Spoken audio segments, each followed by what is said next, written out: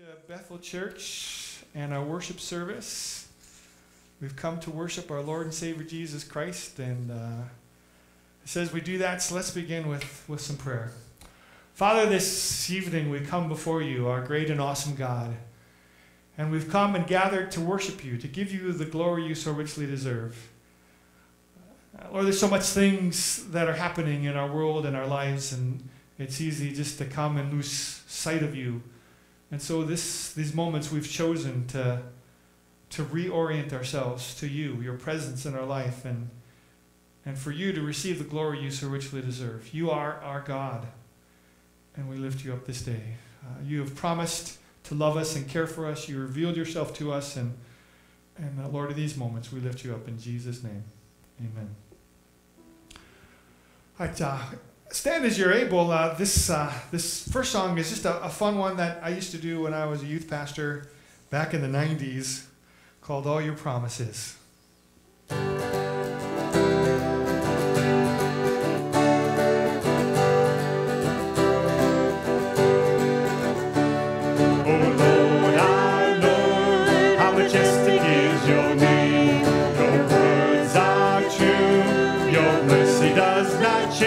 All your promises are precious, reviving our faith. Every one of them will be fulfilled one day. Oh, oh, oh, your promises are yes and amen. Jesus, your promises are true.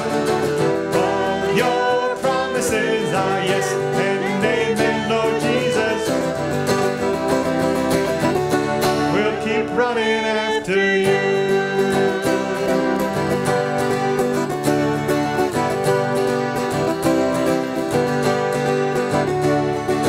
We will run and not grow weary. We will rise upon the eagle's wings in the presence of the Lord. Our spirits will soar till we one day gaze upon our King.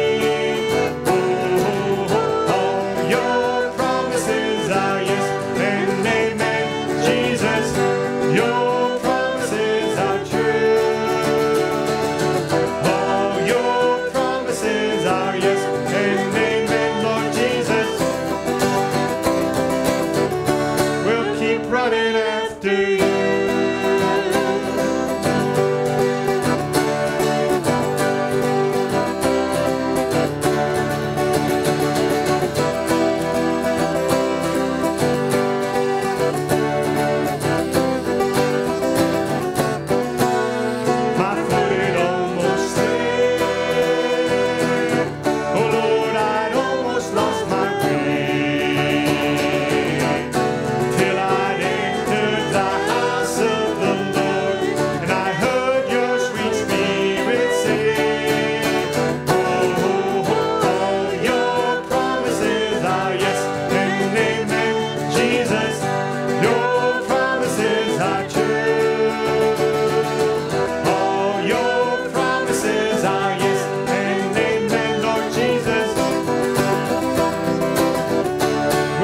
Running after all your promises are yes and amen. Jesus, your promises are true. All your promises are yes and amen, Lord Jesus. We'll keep running after you.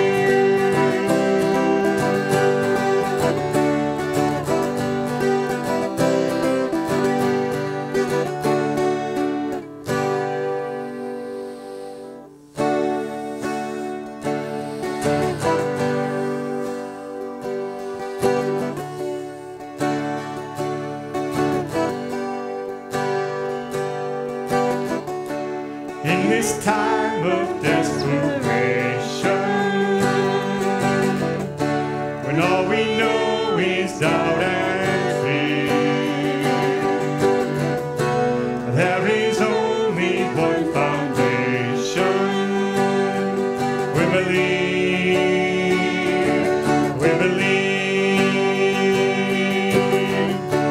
in this broken generation.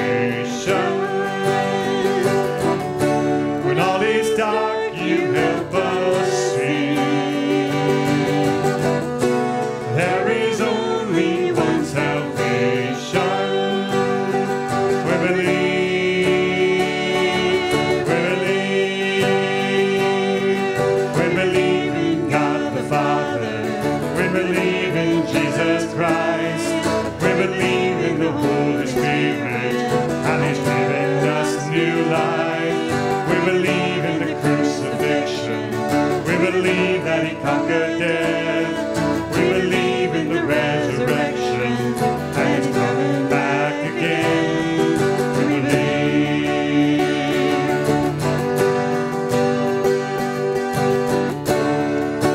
Let our faith be more than anthem, greater than the songs we sing. And in our weakness and temptation, we believe, we believe, we believe in God the Father. We believe in Jesus Christ. We believe in the Holy Spirit, and He's given us new life. We believe in the crucifixion. We believe that He conquered death. We believe in the resurrection, and He's coming back again. Well, let the lost be found and the dead be raised. In the here and now, let love invade. Let the church live loud, our God will say, we believe, and the gates of hell will not prevail. For the power of God has torn the veil. Now we know your love will never fail. We believe, we believe in God the Father. We believe in Jesus Christ. We believe in the Holy Spirit, and He's given us new life. We believe in the crucifixion. We believe that He conquered death. We believe in the resurrection, and He's coming back. He's coming back again. He's coming back again. We believe, we believe.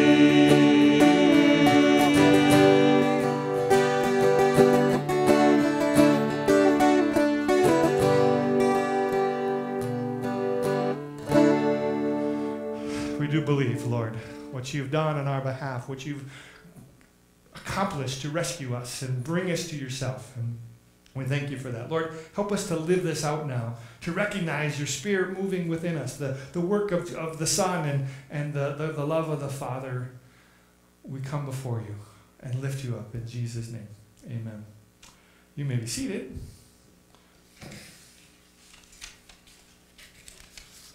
So just a couple announcements here. So we did not have the annual meeting on Wednesday nights, but we are rescheduled that to tomorrow at 2 p.m. here in the fellowship hall. So 2 p.m. will be the annual meeting tomorrow. Tomorrow. One more time? Tomorrow, 2 p.m. Andy says we have to hear it 3 times so that we remember. So. Also, tomorrow morning, Sunday school will be at 9:30. Mike will be teaching on great Old Testament prayers. And what's our prayer this week? Solomon dedicating the temple. All right.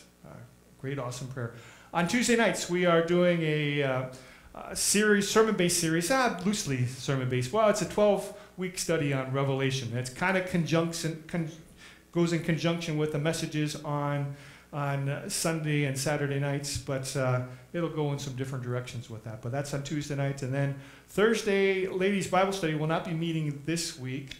They're going to take a week off, and they're beginning a new series on Joshua. And if you're interested in that, that'll be, again, at 1:30 and 7 o'clock. And if you need a book and or a study guide, talk to Betty Lou, and we'll get that to you. Anything else we need to announce today? Is that tomorrow at 2 o'clock? 2 o'clock. All right. When? Okay. All right. Well, let's continue worshiping our Lord as we sing, I'd Rather Have Jesus and King of Kings.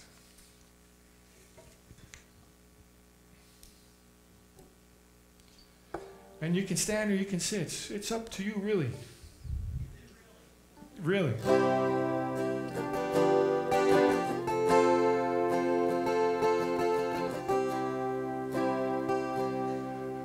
I'd rather have Jesus than silver or gold. I'd rather be His than every riches untold. I'd rather have Jesus than houses or lands. I'd rather be led by His nail-pierced hand than to be of a vast domain and be held in secret sway.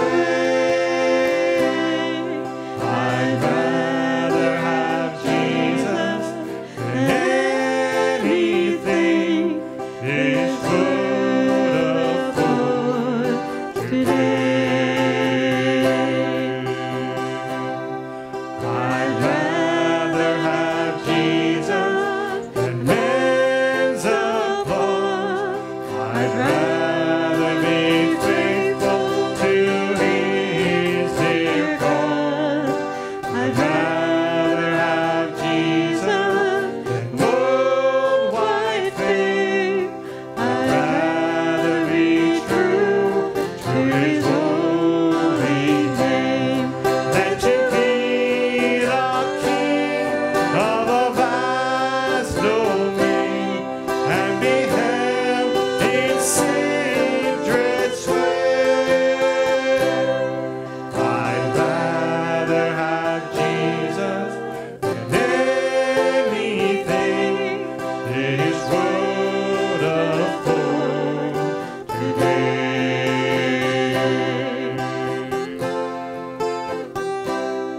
He's fairer than lilies of rarest bloom.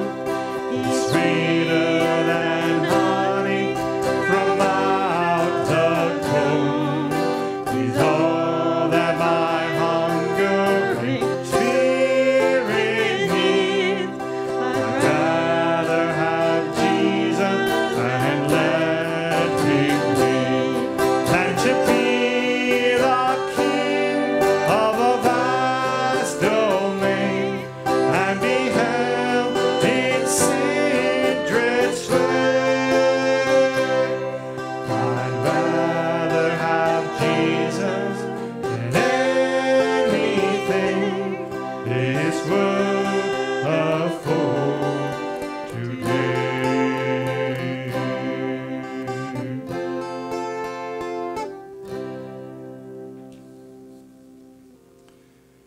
And this Jesus is also the King of Kings.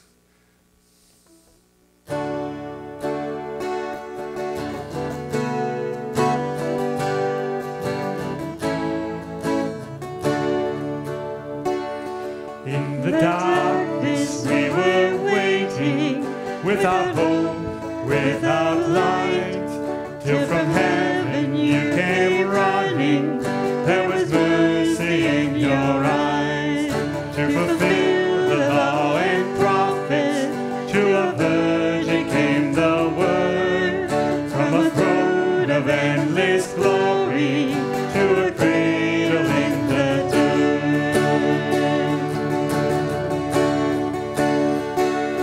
In the darkness we were waiting, without hope, without light, till from heaven you came running. There was mercy in your eyes to fulfill the law and prophets. To a virgin came the word from a throne of endless glory to a cradle in the dirt.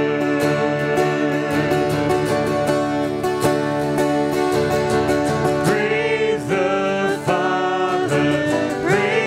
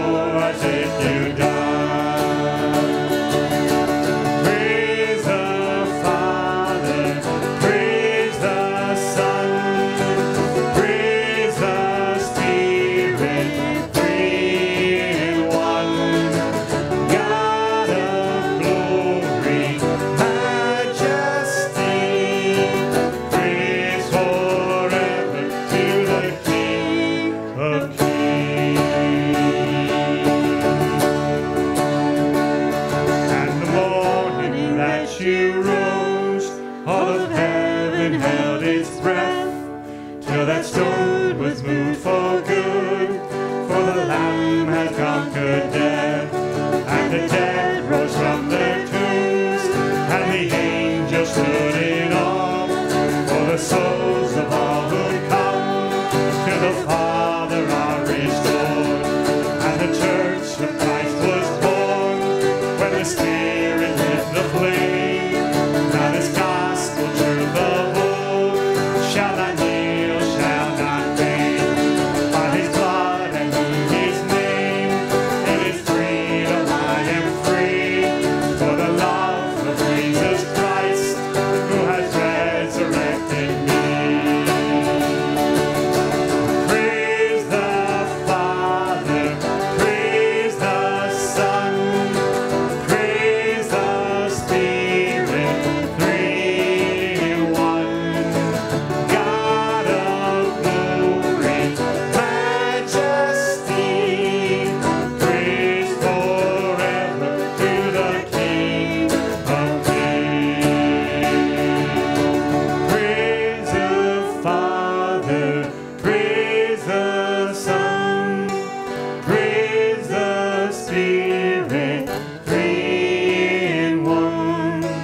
God of glory, majesty, praise forever to the King of kings.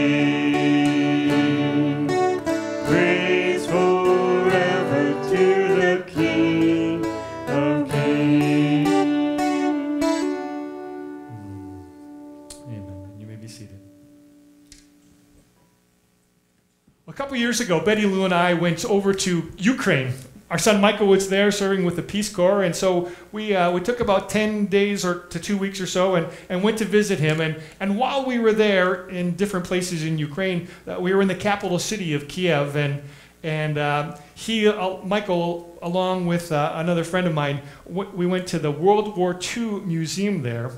And just amazing to look at World War II from the perspective of a different country, and not one of the major countries. I mean, it wasn't Germany, it wasn't the Soviet Union, it wasn't Britain, it wasn't the United States. This was Ukraine.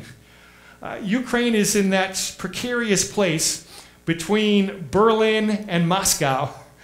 And as those are the centers of two of the larger communities there, they were in the middle. And so when the Germans went to the east and were headed towards Moscow, they had to go through Ukraine. And when the tide turned in the war and the Soviet Union fought back and drove them out, they went through Ukraine and Kiev. And, you know, a lot of times you don't think about these small places that are in between and they don't get much of the headlines unless you're in one of those small places. And as we looked at their history and the things that they happened, the devastation, because as the Germans came through and the Soviet Union left, they made sure there was nothing in terms of resources for the Germans to be able to use. Well, that means they had nothing.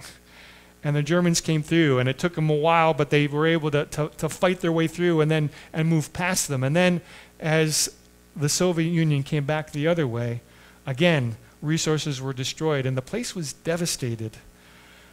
It was a place in the middle. It wasn't the main place. It was kind of a buffer for the Soviet Union, so they couldn't get so easily to Moscow, and they paid the price for that.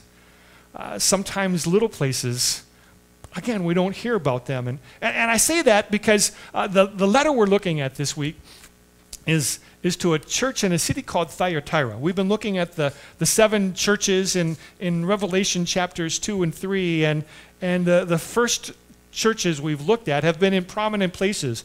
Ephesus, just a huge place with all kinds of major temples and all kinds of great trade that was going on there. They had sea as well as land trade. Then we moved up to the north to Smyrna, and then last week we looked at Pergamum, which is the capital city, the big, huge capital city which had connections with the Roman Empire. Well, this week we moved just a little bit to the east, about 40 miles, to a city called Thyatira, small city. It was not very important at all in terms of political stuff. Now, it was at the coming together of 2 different valleys, and so there was lots of trades there. So there's big union guilds that were part of the working class there. But as far as prominence, the biggest thing that could be said for Thyatira, it stood as kind of a guard or a buffer for the capital city of Pergamum. So their eastern flank, there was at least something to stop them. When we looked at Pergamum, they had this huge hill, which was a great place for a fortress and a citadel. No such things existed in Thyatira. It was going to put up a feeble defense at best, but at least slow people down enough for maybe the people in Pergamum to be able to deal with it. So maybe not the most important place, but in this place still, people lived, and they made their living, and there was a church there testifying to the Lord Jesus. And we read about this in Revelation chapter 2, and we're in chapter 2, verses 18 to 29 today. And it begins this way, chapter 2, verse 18. To the angel of the church in Thyatira. Again, just a reminder, the angel of the church probably means the messenger. Angel means messenger as well as an angelic being. And so probably the pastor or the bishop in that particular community who would take this letter and then read it to the church and bring it to them. To the angel of the church in Thyatira write, these are the words of the Son of God, whose eyes are like blazing fire and whose feet are like burnished bronze. I know your deeds, your love and faith, your service and perseverance, and that you are now doing more than you did at first. Nevertheless, I have this against you.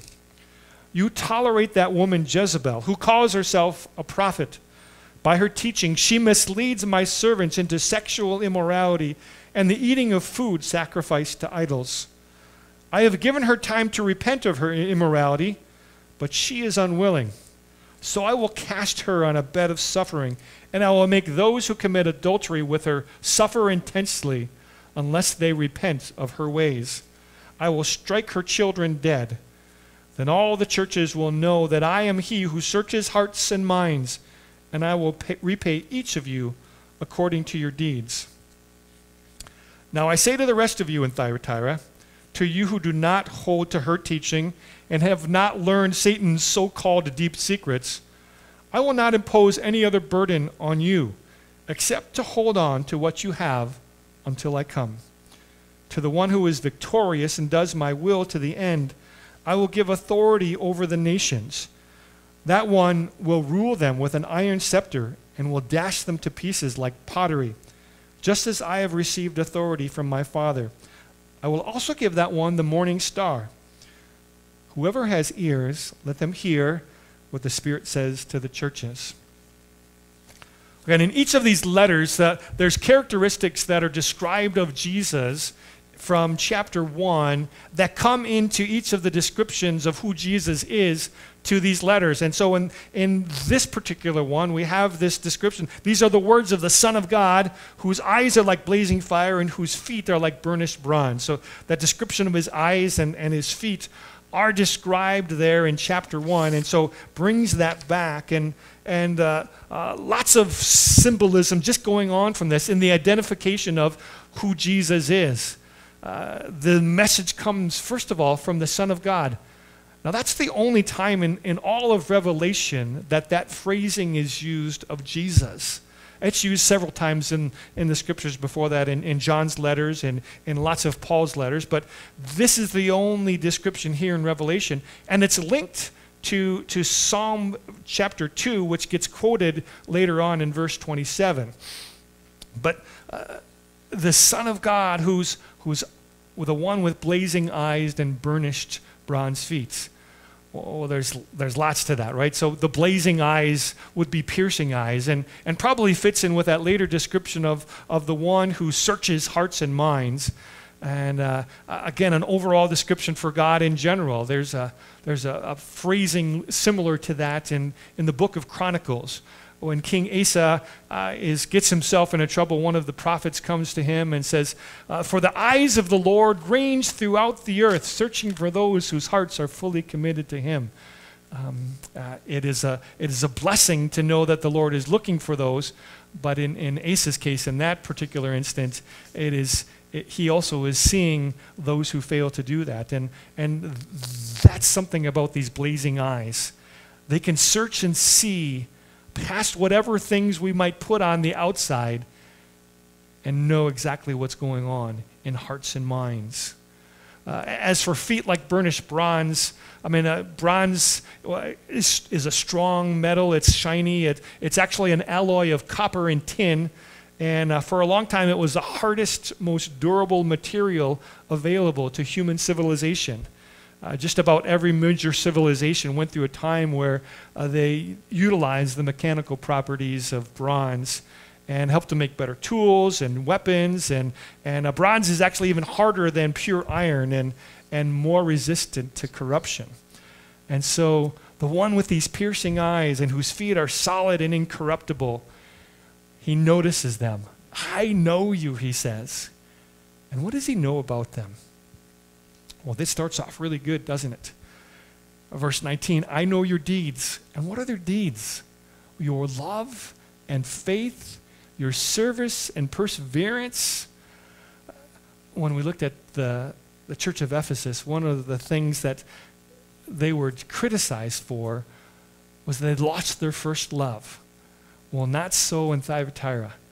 A love was spilling out of them, and their faith in God continued, and they were serving others with the gifts God gave them and persevering through all that. And so all these things that are core parts of being a community of faith were being lived out. And even more so, they're continuing to grow. The last part of it, now you are now doing more than you did at first. These are great descriptions of what discipleship ought to look like.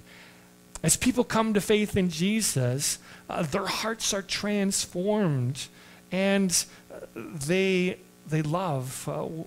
Many of you are familiar with the fruit of the Spirit from the book of Galatians, that the fruit of the Spirit is love, joy, peace, patience, goodness, kindness, gentleness, faithfulness, and self-control. And the description of it as fruit of the Spirit means as the Spirit lives in our life and we're healthy followers of Jesus, then these things grow in magnitude in our life. And such it was for this community.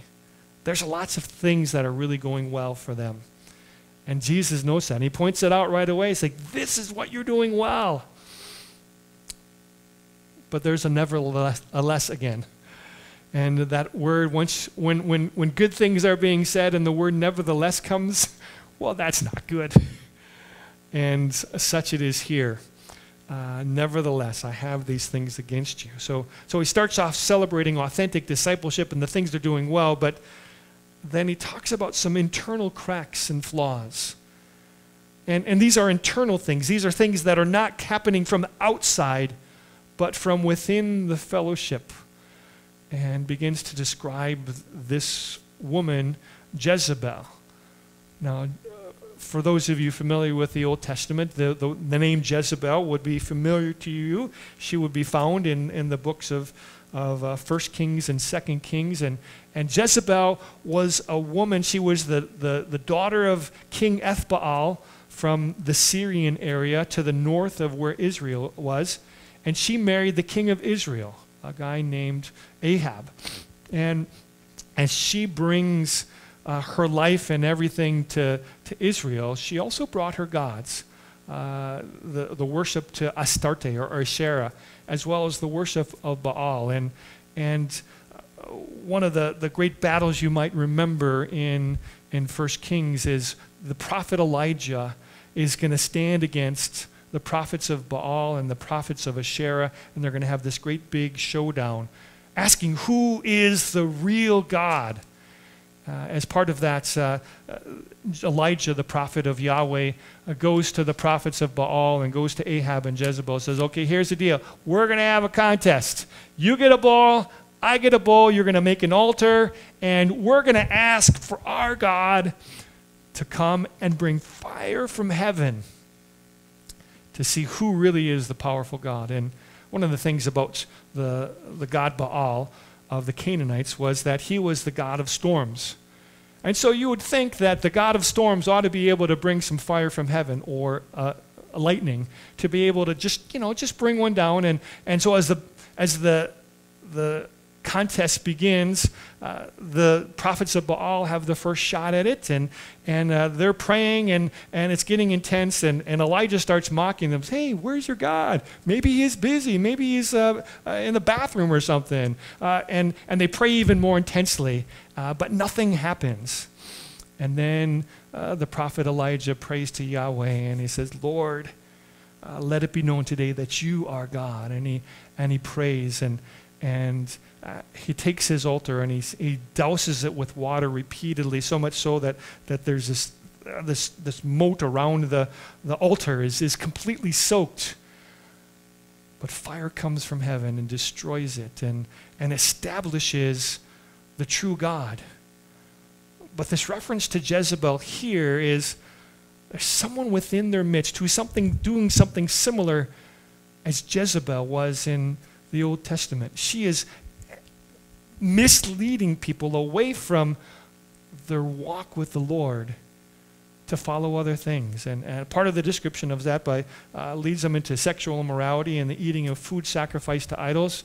Last week I mentioned that in Acts chapter 15, when the church was thinking about how do we incorporate Gentiles and Jews within us, and what should the Jews do? Do the Jews have to be, or do the Gentiles have to become Jews to become Christians? And they said, no, they don't have to do that, but this is what they must do. They must avoid sexual immorality and eating food sacrificed to idols. These are things that are not okay.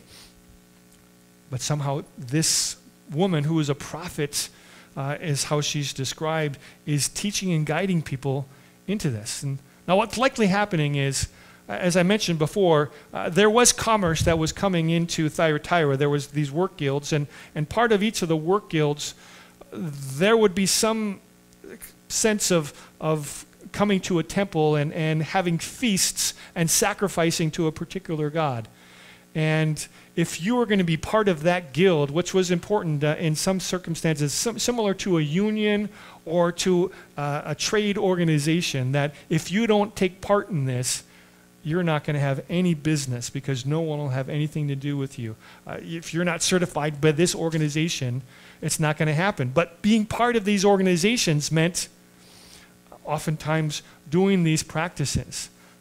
Some temples had temple prostitutes, and very loose morals would be part of it. And so for the followers of Jesus to have nothing to do with this was part of their call. And yet Jezebel, somehow with whatever sense of being a prophet or prophetess that she has, she's saying, you know what, this is okay. Sometimes we just need to go along to get along. And, you know, we can do both. Is likely the direction of where this was going. Now, she's probably a part of the church because there is some sense as Jesus is describing her, he says, she has been given the opportunity to repent. I've given her time to repent of her immorality, but she's unwilling. And so she's going to be cast on a bed of suffering. And part of the description of this is, you know, we talk about life and faith and being able to receive forgiveness. But in living our lives, repentance must happen at some point. That consequences of continued rebellion will be eventually face dire things. Jesus is pretty strident about this. This kind of activity must stop. Now, he does say, this is in verse 22, so I'll cast her on a bed of suffering, and I will make those who commit adultery with her suffer intensely unless they repent of her ways. All right, so you have this woman, Jezebel, and again, that's probably just a name connected to her, probably not her real name. It's an emblem of her. And similarly, if we called someone a Benedict Arnold in our country, we know what we mean by that. It's someone who is a traitor. To call someone a Jezebel would be someone to lead people away from God and towards other things. But so those who would be her followers and would refuse to repent, those who possibly could still repent, they need to take a look at it. Because, and here's this description of who Jesus is. Those blazing eyes, they search hearts and minds. We think we can escape the scrutiny of fellow man. Probably we can. I mean, you can fool a lot of people a lot of the time. But you can't fool God, the God who searches and knows hearts and minds. He knows everything. And we're not going to pass that. And says, I will repay each of you according to your deeds. And again, unless you repent. When the third group are those who have nothing to do with that. And again, the ones who are described in great detail at the beginning. Those who are demonstrating love and faith and service and perseverance and work. He says, you know what? This is not going to happen to you. Those of you who haven't fallen into her trap. There's this description of Satan's so-called deep secrets. Not fully sure what exactly that's describing. There's Paul in some of his letters talks about searching the deep things of God, but in some of the cultish or occultish groups, they talk about secret knowledge that you can have and special wisdom that you can get, and Jesus almost mocks this so-called secret, these deep secrets of Satan. They're nothing. But there's those of you who have not held on to her teaching, and for you, here's what I need you to do. Hold on to what you have until I come. So part of his promise, I'm coming back, but the call to continue to be persevering in your faith. Live this out. And then as that continues on, we get to the end. And the end, like the other letters we've seen, there is some call for what's going to happen for those who are victorious, who live this out faithfully. And a lot of this revolves around Psalm chapter 2. The second psalm. And let me just read from Psalm 2, verses 7 to 12. It says this, I will proclaim the Lord's decree. He said to me, you are my son. Today I have become your father. Ask me, and I will make the nations your inheritance, the ends of the earth your possession. You will break them with a rod of iron. You will dash them to pieces like pottery. Therefore, you kings, be wise, be warned, you rulers of the earth. Serve the Lord with fear and celebrate his rule with trembling. Kiss his son, or he will be angry, and your way will lead you to your destruction, for his wrath can flare up in any moment. Blessed are all who take refuge in him. This second psalm is a messianic psalm and really brings out some of these keys about the Son of God and how the Son of God will have things laid before him. And not a coincidence that in his description here, this is the Son of God from verse 18. That in verse 27 quotes exactly the one who will rule them as an iron scepter and will dash them to pieces like pottery. But even before that, I will give authority over the nations. What Jesus is saying here is, we think that the nations have power and they have might. And we look at those who rule, whether it's in our country or in other countries. And the message is here, above all those rulers, there's the one who rules them all, who has authority over all of them. And for those who follow Jesus, who stay connected with him, will be part of this that looks over them, to have authority over even these biggest things because of our faithful connectedness to Jesus. So what do we make of this? Sometimes when we think of bad things, we think of them on kind of big scales. Now, for those who are in rural areas, we'll look at the big cities as the places where bad things happen and things are out of control. But in this letter to this insignificant city, in this church that exists there, part of the message is bad things can happen, even in little places. Sometimes we think, there's not that couldn't happen to us. Whether we're thinking in terms of here on Washington Island or in particular here at Bethel Church, there's no way. We're small and we love the Lord, and there's no way any sin or wickedness like this could happen. Well, I think the message here is watch out. Be attentive to what you're doing, how you're living, and what you're listening to. Hold on to the teaching of God and scrutinize the things that you're listening to, the things that are happening. whether I'm saying them or they're happening in other of our Bible studies or other places within the church, we need to be attentive to these things and stay connected to the Word of God at all times. Another part of this is that sometimes these bad teaching can come from gifted people. Some sense of this Jezebel is that she has a prophet-like standing within their midst, that she has some giftedness that people are going to, and she has some sway over them. But sometimes people with lots of charisma and great gifts, sometimes they can get distracted or they can get deceived and sent down a road themselves. And this woman here, apparently that's happened, and she's believing and leading others down this line. Potentially that's what's going on there. And that's not to say that it's just because she's a woman, because we looked previously and we've seen another person in another church called a Balaam, going back to Balaam in the Old Testament. So it's not about gender, it's about the message. What is God saying through this? There's also indications of women who had tremendous roles within the early church and were serving as prophetesses and leaders. And so it's not about that, but it's about the heart and the message, what's going on and being said in this. What do we do? How do we live this out? My sister Gretchen and her husband Brian, they've got a second home in Pleasant Prairie, Wisconsin. They make their residence in Chicago, and so it's a nice distance to get out of town. Pleasant Prairie is just on the other side of the border in Illinois. It takes them about 35 minutes when traffic is good. Not always so in Chicago, but so it's just about a mile north of the Illinois border.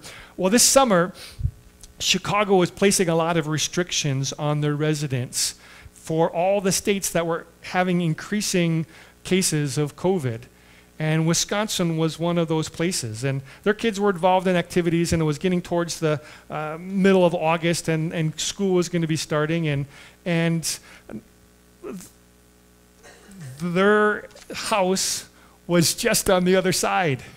And the way that you get it is through this little rural area, and you come across no one there, and they live in their little house, and they don't have to see less people there than they do in their place in Chicago, and it would have been tempting for them to just kind of fudge that, and because it was safer on some level. But one of the things that would happen as well, as they came back and were re-engaging in whether it was school or some of the other activities their three boys were in, one of the questions they were asked was, have you been to any of these unsafe areas? And for them, they had these three boys watching them. And what do you do with that? When here they have this place, it's their place. And it would be just convenient for them to go there. But they made choices during that time frame not to do that. To not have to, one, go through the quarantine, but two, not make up something just so they could get away with it. The larger thing for them was, what were they teaching those who were watching them? As we live our lives, people are watching us. People within the faith community are watching those who are leaders. Those who have some kind of standing or seem to have some maturity in their faith. And it's essential for us to continue to be vigilant about our own walk and our own faith and maintaining our fidelity, our faithfulness to Jesus our Lord, keeping our eyes fixed on Him. Sometimes we make so many decisions just based upon ourselves. But the faith community is bigger than just ourselves. What we do, how we do it, it matters. And the little things that we teach get passed on. What do we believe, and how is it lived out? If the church in Thyatira was good at love and faith and service and perseverance and growth, they struggled with holiness within the body. And there's the challenge for us, to take a look at ourselves, to scrutinize ourselves and one another. What does that mean? Part of it means maybe sometimes having some hard conversation or asking hard questions. What's going on in your life? Sometimes that means building the trust, but sometimes as well it means being able to say, I'm going to take that and I'm going to respond to that. We live in a world where secret things are happening all the time. Secret sins in the life of church members is not at all uncommon. I mentioned last week two of my heroes in the faith and these secret things in their life that got covered over, that got bypassed because they were so prominent. That can't be. Remaining faithful, being vigilant, staying focused. That's our call. Let's stand for closing prayer.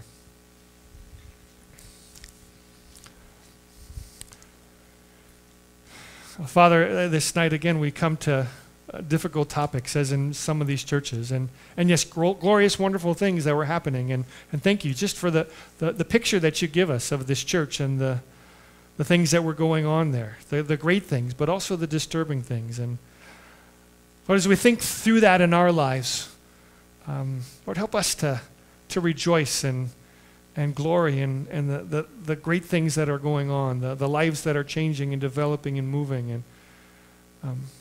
But Lord, we'd ask that as you look at us with your eyes, that if there's things in our lives that we need to repent from, we need to walk away from, that you who search our hearts and our minds and give us opportunities to repent, that we will do that.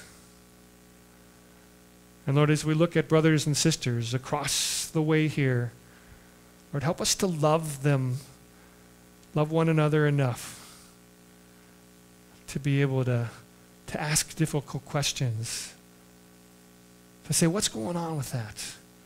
Do you need some help?